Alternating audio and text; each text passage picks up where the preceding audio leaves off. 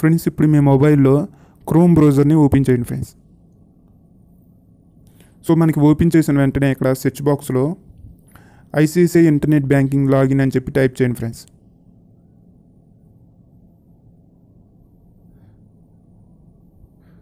So నేను already type చేశాను కాబట్టి దాని మీద ట్యాప్ చేస్తున్నాను, చూడండి ఫ్రెండ్స్.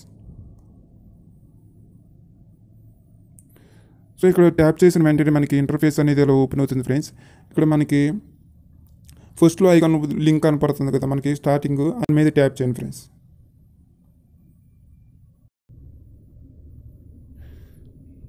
సో దీని మీద ట్యాప్ చేసిన వెంటనే ఇక్కడ మనకి రైట్ సైడ్ కార్నర్లో లాగిన్ అని కనపడుతుంది కదా ఫ్రెండ్స్, దాని మీద ట్యాప్ చేయండి.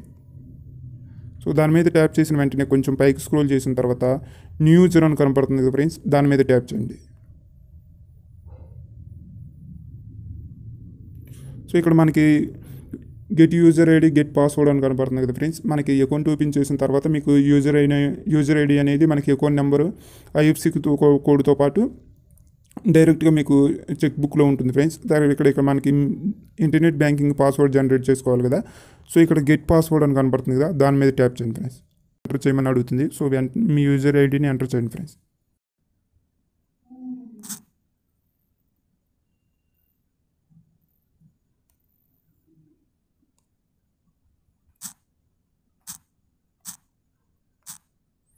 తర్వాత ఇక్కడ ప్రొసీడ్ అని కనపడుతుంది కదా, దాని మీద ట్యాప్ చేయండి ఫ్రెండ్స్.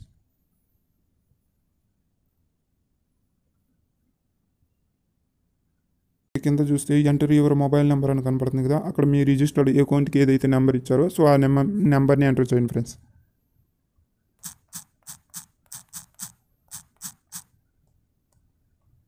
తర్వాత ఇక్కడ ప్రొసీడ్ మీద ట్యాప్ చేయండి ఫ్రెండ్స్.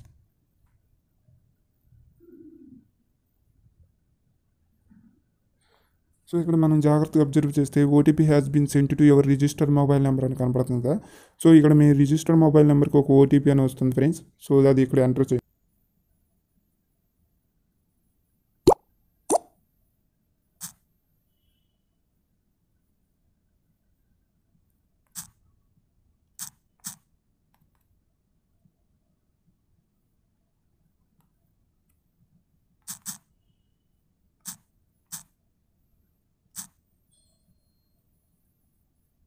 సో ఇక్కడ మీకు enter new password confirm new password అని కనపడుతుంది కదా. సో మీకు ఏదైతే పాస్వర్డ్ని సెట్ చేసుకోవాలనుకుంటున్నారో ఆ పాస్వర్డ్ని టైప్ చేయండి ఫ్రెండ్స్.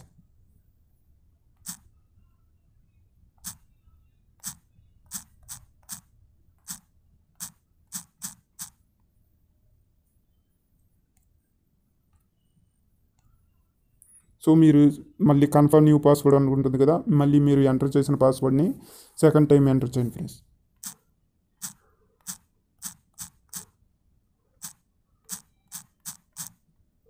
తర్వాత ఇక్కడ ప్రొసీడ్ అని కనపడుతుంది కదా, దాని మీద ట్యాప్ చేయండి ఫ్రెండ్స్.